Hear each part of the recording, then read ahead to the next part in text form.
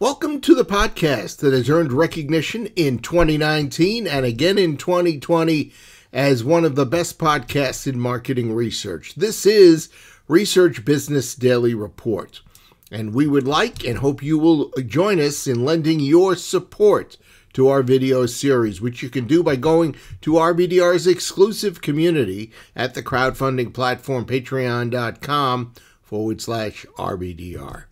I'm Bob Lederer, for more than 25 years, the respected voice in market research. Dom Nicastro is a senior reporter at Simpler Media Group, and he blogged recently about the Martech 2030 report from Chief Marketing Technologist blogger Scott Brinker and WPP Global Head of Product Management Jason Baldwin. Their subject, marketing's biggest upcoming data challenges. Nicastro stated that marketing has no piping or storage for the oceans of data that it is holding, nor is there a viable, proven course to ensure data freshness, provenance, legal permissions, exclusivity, distillation, and activation of data. In short, Brinker sees no lack of data, but there certainly is a lack of good marketing data. The Brinker and Baldwin report, which, by the way, we're hoping to link to, shows that many organizations, 44% to be precise, never activate the data they capture, and 43% of corporate-generated data goes unused.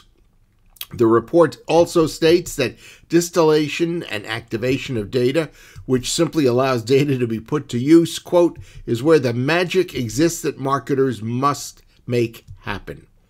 Unlocking of data is a challenge, the report says, because data is so fragmented, and yet there are reasoned opportunities for customer teams to unify data if it becomes a central focus.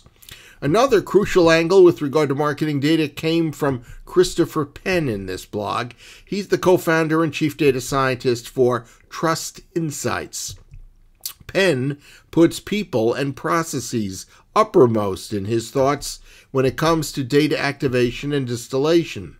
It starts with the reality that sharing of data, unfortunately, doesn't seamlessly happen. In other words, there are recognized but damaging silos that must be broken down.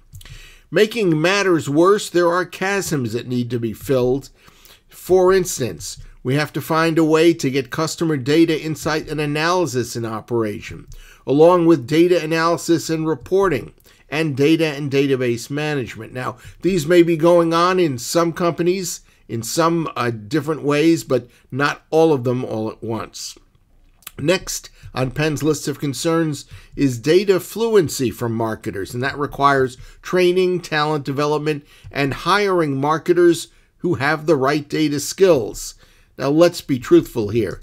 Those tend to be overlooked in 21st century marketing because of the pace at which it moves. Finally, Susan Sauter was quoted. She's the CMO of Customer Times.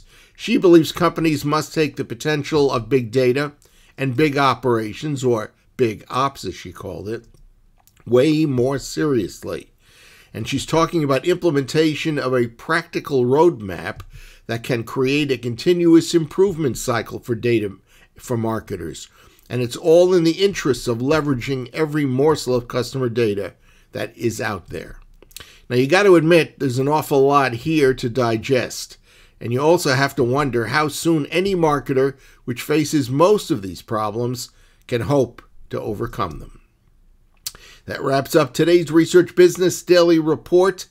The editorial goal of every RBDR is to present news, insights, and commentary you won't find anywhere else.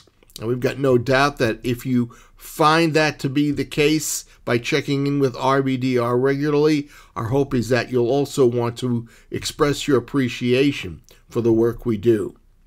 And Susan Fader recently became the latest person to express that to us with a contribution to Patreon. And you can do the same by visiting patreon.com/RBDR. Please join us again tomorrow, and in these dangerous times, I really feel that I have to exhort all of you every day to please find a way to stay safe.